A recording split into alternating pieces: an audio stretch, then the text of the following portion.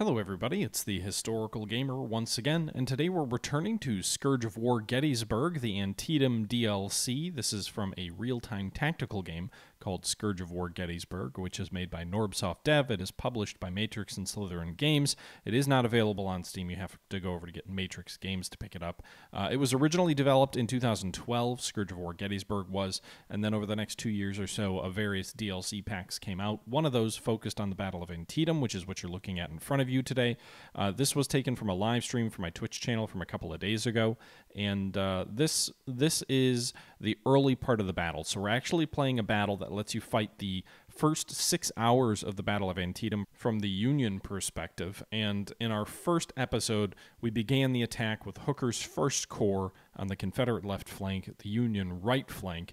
We are bringing in Mansfield's 12th Corps to support that attack. We are also sending in Sedgwick's division of Sumner's Corps. Fortunately, Sedgwick's troops, which were outside our control until they got to this point on the battlefield, did not accidentally stumble in, getting their flanks shredded and getting completely destroyed. Sedgwick's division is coming in fresh and ready, and so a big difference, and this makes a huge difference in the way the battle could unfold, is that Sedgwick's very large division of over 5,000 men is going in and going to actually help, as opposed to in the real battle, they lost like 2,000 men. They sort of stumbled into the enemy and got hit on 3 sides and just completely shredded in like 30 minutes, and that won't happen here. We're deploying our troops into position, and we're going to support the attack where Hooker is starting to lose steam. His units are starting to get exhausted. We're going to continue that attack. And so this was taken from a live stream from my Twitch channel. Again, the game's a little bit older, it's a little bit dated, but I think it's truly special in terms of its portrayal of the Civil War. One thing I will say is that most of the terrain graphics are turned off. It'll look like mostly like just muddy, barren terrain in most of these videos, and that's because I use the T button to make the trees go away, so it's easier to see my troops and issue orders. But if you want to play a more difficult game where it's harder to see things and harder to issue orders, you can definitely do that. Not what I did on the stream. I wanted to see my units in line of battle, so that does mean that units that are in woods or trees or whatnot, the trees are generally turned off. I sort of toggle it every now and then, but just something to be aware of. Anyway, guys, I'm going to go ahead and shut up now. We're going to turn it back over to my live stream myself, and we're going to continue the battle. 2 regiments up on fence lines was smart.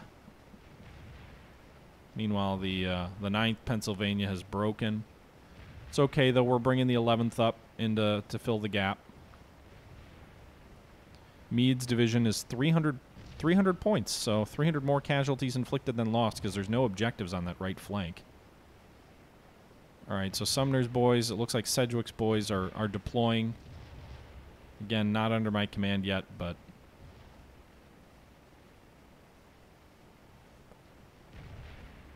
Oliver Howard's division is also coming up. So a bunch more reserves coming up this way. Meanwhile, we've got Mansfield's boys coming cross lots rather than using roads. Dummies. They're gonna arrive tired, which is just great. Hey Corfax, how you doing? All right.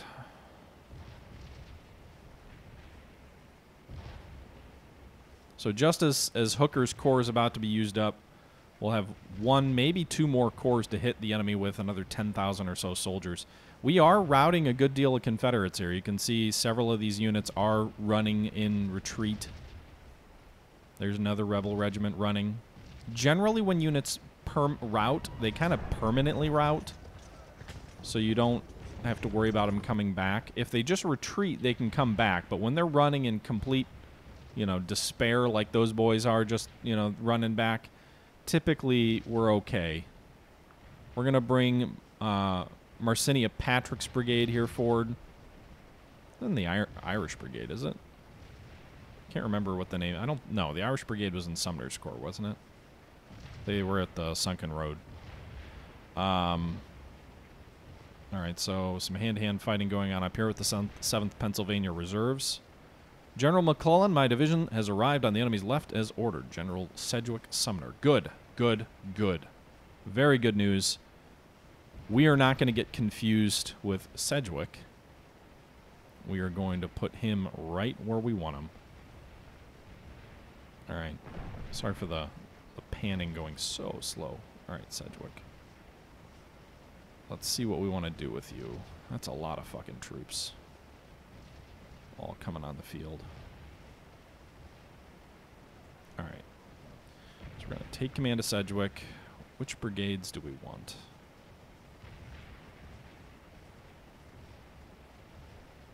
Alright. We're going to move Howard's brigade over here.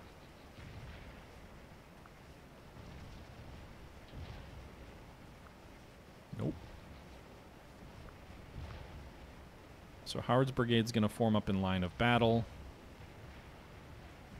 Gorman's brigade, you're going to extend our left.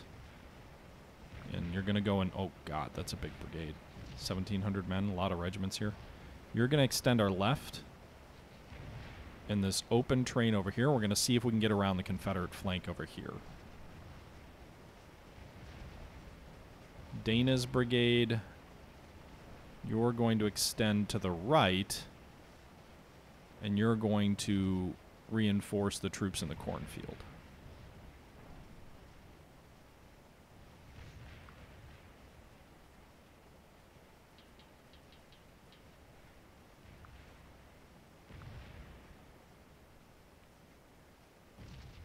All right, so Dana, you're doing that. Good old Bull Sumner. Already taking command of Howard. Dana. Gorman's the other one, right? Where is he? Take command of him. Meanwhile, Mansfield's corps is also coming up at the same time. These troops might need a little bit of a break, but the artillery will be nice. What's going on over there? 9th Pennsylvania routed and running.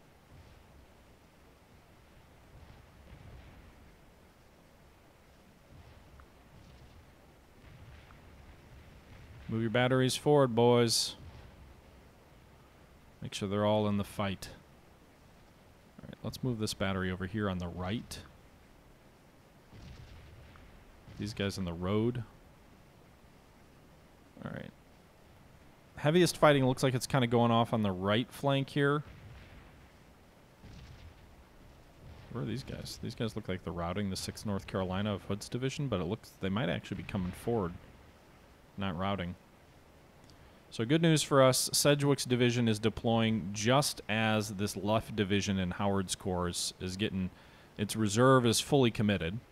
So that should restore the center of our line. The right flank of our line is going to need some of those troops from Mansfield, I think. We did bring one brigade up.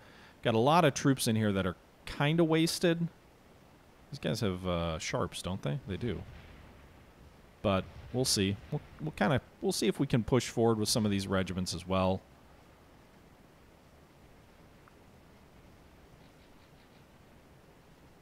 Okay, more troops pulling back. Let's go to me. Let's see how things are going. McClellan, we've taken 2,200 casualties. We've got about 2,000 troops in battle. We've inflicted over 3,200, though. So if we inflict even casualties and we push hard on the Rebs here, they're going to be in some serious trouble. So we're definitely doing some butchery here. Over 5,400 casualties so far in just over 40 minutes of combat. Started at 5:45. I can't do math. 5:45 makes it 38 minutes of combat.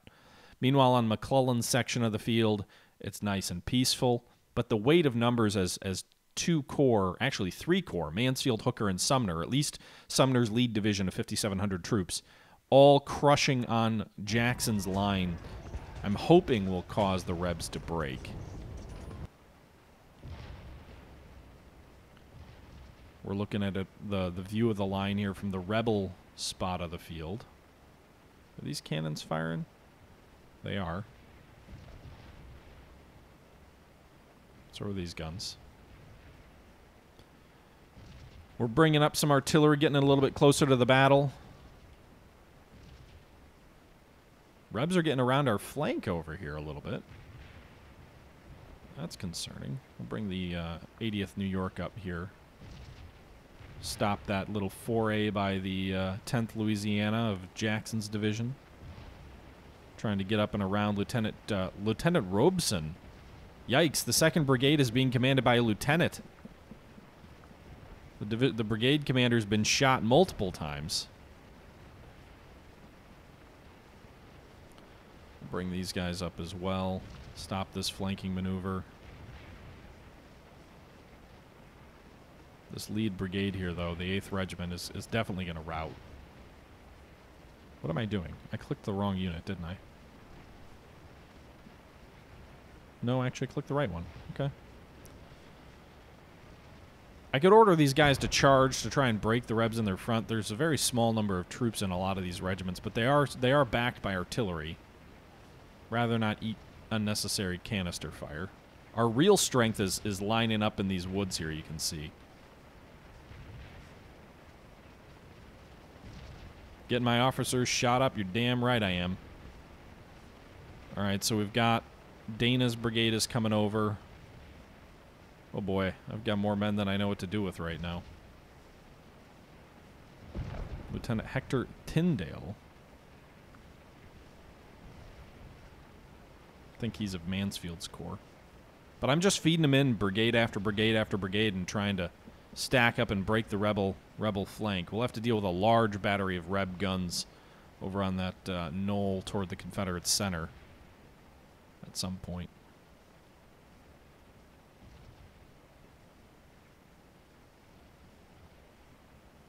All right, Tyndale, we're going to take command view. You're going to move in double line here. May have already gotten you confused with someone else.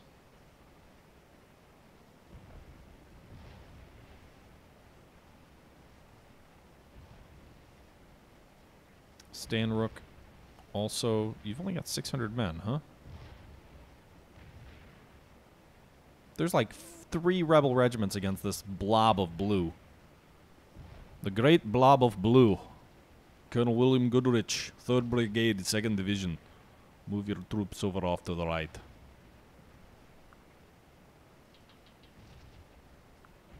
Have you ever heard of the Light Brigade? Bobby Lee, you shouldn't have invaded Maryland. This was a grave mistake on your part, I suspect. I don't think I actually moved Mansfield, by the way. So the Corps commander's just chilling in the back.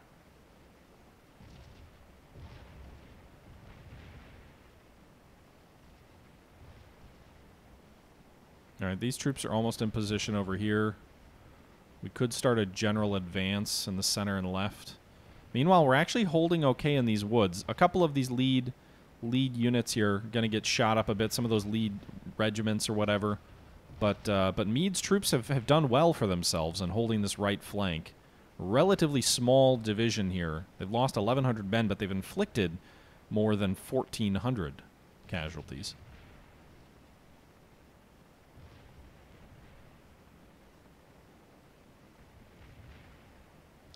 Lee is a stone holding against a wave of blue. Well, that wave is going to wash up and over him, pick him up, and carry him out to sea at this rate. Or that's the hope, anyway. By the way, Krazers, thank you very much for the follow. And J Street, thanks for the bits a little bit ago.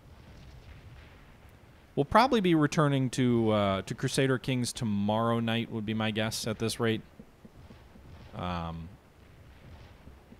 don't know how late we'll be streaming tonight. Ricketts Division is doing well for itself.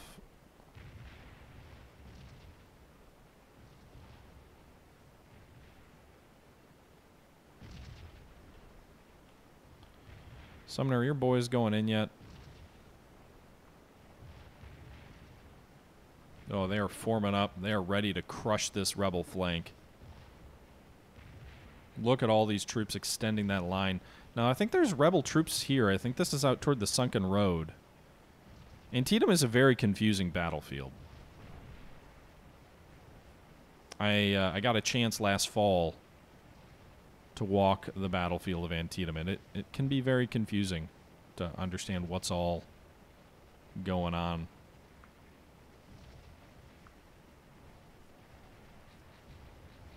All right, we're going to advance Gorman on a double line into this rebel flank. Gordon is also going to advance on double line, extend that flank out. He may expose his flank to Rebs up this way. I'm not sure. We'll see. But we're going to move 2,700 men under Gordon, 1,700 men under Gorman. Gorman and Goodwin, or Gorman and Gordon. Jeez. And then we'll move Crawford's brigade forward also to push in here. These guys are moving double. So another 2,500 men. This is a huge brigade. So we're going to try and press him here. Move forward, men. For God's sake, put the pressure on him. Sedgwick, your division must advance. Howard, move your troops forward. Put the pressure on them, boys. Keep it up. All of them. Dana, move your brigade through this gap. Till you run into resistance anyway.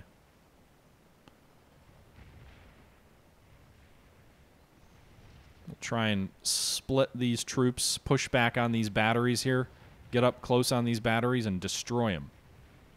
War in the Pacific replay, JD Knights. I'm not sure. It might still be a little bit. I haven't actually sent my turn back to XGRG. Taking a little bit of a break. I know he's been much more interested in the Dadman series that he's running, so I've been kind of using that to sort of recharge myself. I know he had some big things going on that series, so he, kind of indicated there wasn't a real rush. I think the plan is probably only one turn a week or so for a while. I know that means it's going to take forever for us to get anywhere, but that's just right now. Hopefully, things pick back up a little bit later once we get a little bit recharged, if you will. Why are these guns limbered up?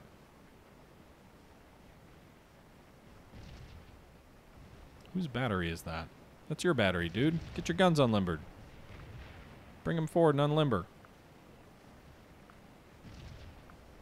Get them in action. Those are Napoleons. They need to be close to be useful. All right. Interesting. This lead regiment here, the 8th Pennsylvania Reserves, were able to hold out for quite a while against pretty overwhelming forces. All right. Meanwhile, the advance is progressing.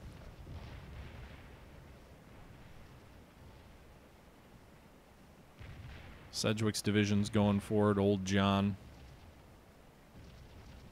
Uncle John. You can see Howard's brigade is moving forward on a front. He's got 2 big regiments pouring it in to the 4th Alabama's flank. 4th Alabama is returning fire.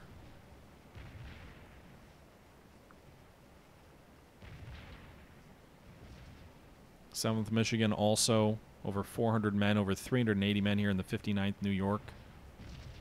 Moving forward. They're inside 100 yards. Just halt and fire, boys.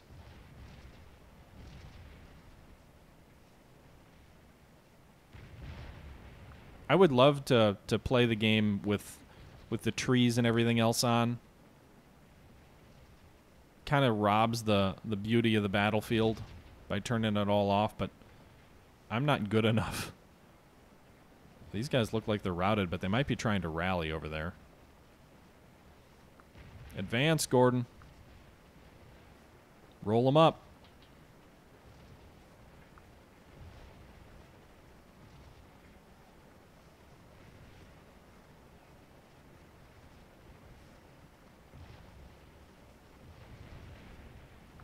You too, Gorman. Keep the pressure on. We got to crush him on this flank. Been going for just shy of an hour.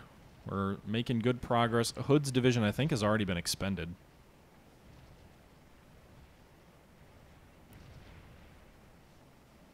Hooker's Corps did its job in exhausting the front ranks of the Rebs. And now we're trying to exploit that and push harder through the center.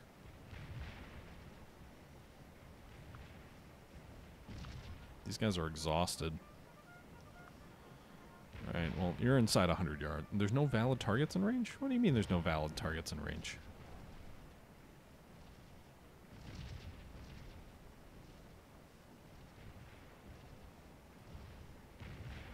bring some artillery up over here.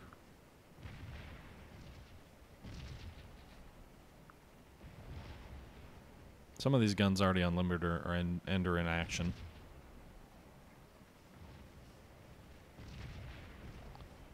We should be able to roll these guys up. We just have to be careful because there's a very large battery of rebels artillery, like a bunch of guns over here that could easily fire into the flank of a brigade or a division and do a lot of damage if we're not careful.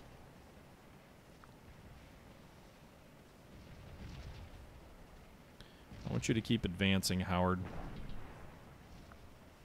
I want you to keep the pressure up. Keep closing that range. Keep moving in. Keep up the pressure. Keep up the pressure, boys. Keep up the pressure. Pour it into them, lads. All right. Captain Reynolds.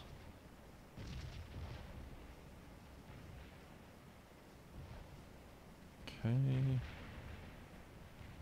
With the brigade commander over here, Dana's command. One regiment on the line's not good enough, Dana. You need to get all your men in the action. Listen to Lincoln. Put all your men in. Not just a portion of the army, but the entire army must fight.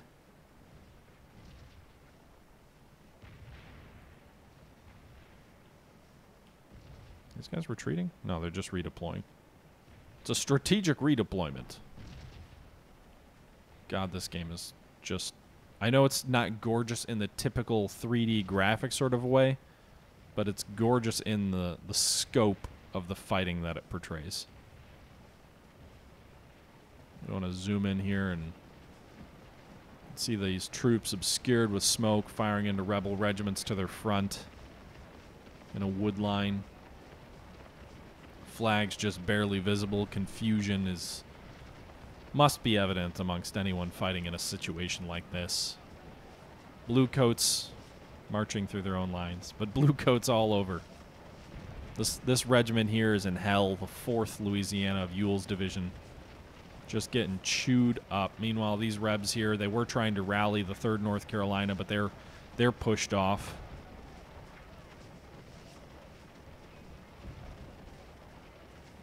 I don't know if these guys have been engaged. I think the 4th Georgia has, of Hill's division.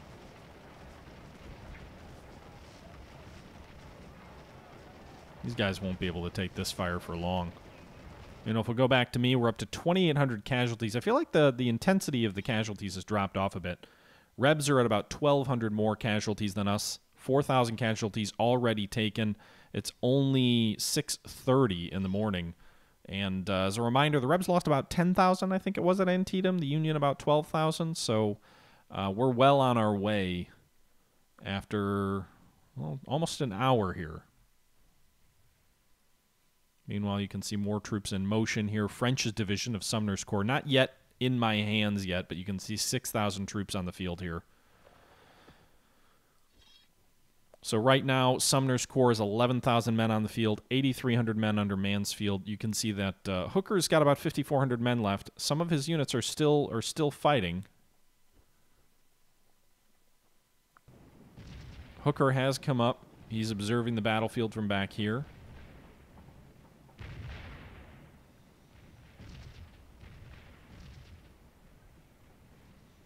You know what, Tyndale? You're just going to go right through the rebel line. You're just going to move forward.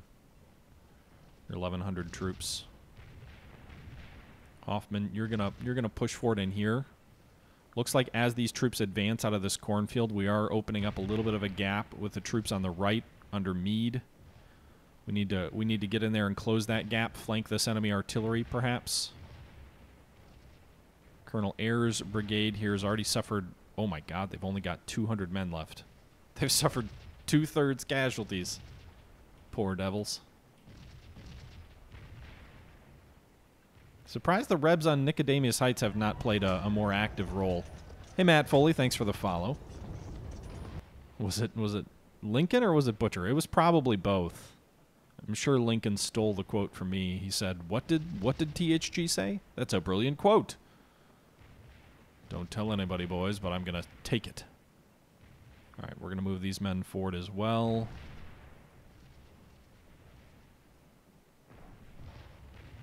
Christensen's brigade. We don't need to push with you. Gorman, you move your men for it as well. It's like you pushed all the troops to your front back, and now you're just sitting on your laurels. It's frankly because I took command of your unit.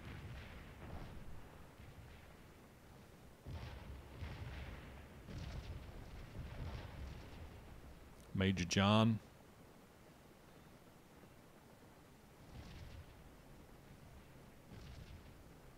Where did Howard go? That's Hart stuff. There's Howard. Keep moving, Howard. Keep your boys moving. Slowly press forward through this field. Make the Rebs resist you or crush them. Meanwhile, a lot of our troops over here on the flank are laying down. These guys are taking heavy rebel artillery fire. We'll advance these guys toward these guns. Does look like they've got some infantry formed up here. 3rd North Carolina in front of some guns.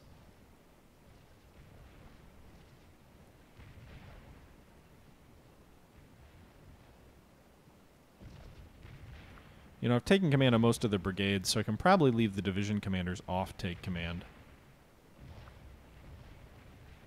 Because they can't issue orders to units I've already taken over from them.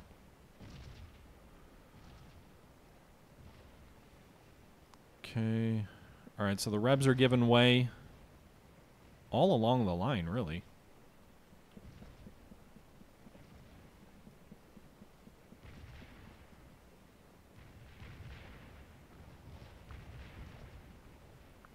Come on, Tyndale. Keep moving.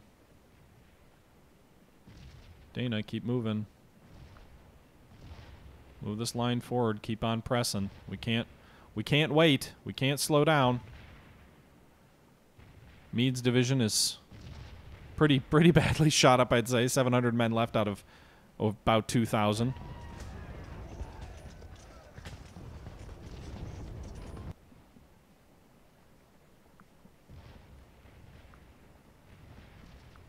We'll advance on those guns.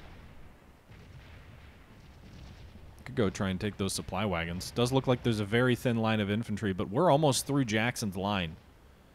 It feels like the Confederate flank here is broken. It's just a matter of continuing to exert pressure. These guys, the only problem is our troops are exhausted, so I can't really charge them off. Got to slowly advance them off. Let's move Gorman forward here in double line through this field. Sedgwick, your boys are doing splendid. Keep up the pressure.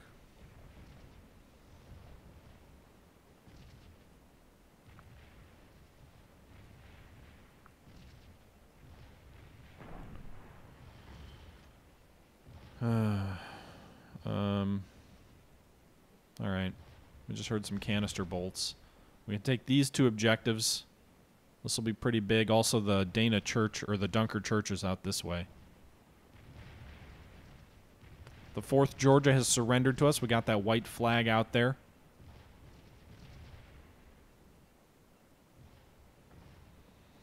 Howard's brigade, keep it up, boys. Keep advancing, keep pushing.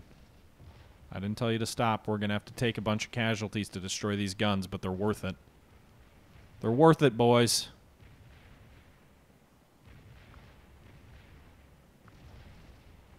$300 men left, and that's how many. You've taken 34 casualties, and your brigade only has 300 men. Yikes. More troops coming up here. What unit is this? All right, everybody, that's going to do it for this episode of Scourge of War Gettysburg, the Scourge of War Antietam DLC pack by Matrix and Slytherin Games, or at least published by them. It's developed by Norbsoft Dev. The game is a little bit older, a little bit dated. You can definitely tell that in the sprite graphics. I don't do a lot of zooming in, so it probably doesn't look as pretty from on high. Also, with the trees and terrain mostly turned off for most of this playthrough, it's a little bit of a gray blob that you're watching me play on, but that's frankly the easiest way to issue orders to units and keep a good line of sight on what's going on and sort of keep the attack coordinated. We've really just sort of turned into a slow but steady steamroller. We're sort of gradually overrunning the rebel positions. Our entire line seems to be held up every time we meet 2 or 3 really undersized rebel regiments. So they're doing a good job of slowing us down. I mean, it's only a 6-hour scenario. We need to be making more progress than we are to really win a decisive victory in this fight. But I think we'll get there. I think if we just keep the pressure up and we keep rolling them, they're going to bring up reserves that are going to slow us down. But we're just going to keep crushing them under the weight of the massive number of Union manpower that we have, and hopefully we're able to keep things going. I mean, we're definitely doing better than the Union did historically to this point. But there have been some tense moments. There have been some setbacks, but I think we're doing better because we're coordinating better. Hooker went in largely as he did historically and was spent largely as he did was historically. But just as he was being spent, Mansfield came up roughly as historical, but instead of moving Mansfield off to the left, I moved him more in behind Hooker to support that attack where it was already occurring, and then I was able to bring Sedgwick's division, which was really a non-entity other than taking like 2,000 casualties in the battle, but really affecting very little, of Sumner's corps, and extended our left with that. So Sedgwick is really taking the place of what French started to do, but a little bit further east, and so we've still got almost a 2-corps line moving forward. Sumner's second corps is very large. The one division is almost half the size of Hooker's entire corps. So between Hooker's remnants, Sedgwick, and Mansfield, we essentially have a 2-corps front pushing the Rebs with about 20,000 soldiers, maybe 15,000 with the casualties we've taken. And they've already lost more than 10% of their entire army. So we're making progress, but it's slow. Anyway, guys, I am planning on continuing this series, so please let me know your thoughts down below if you'd like to see more of this. And that's going to do it for tonight. So I hope you guys enjoyed the video. Until next time, this is the Historical Gamer once again saying thank you very much for watching. And until next time, as always, I'm out.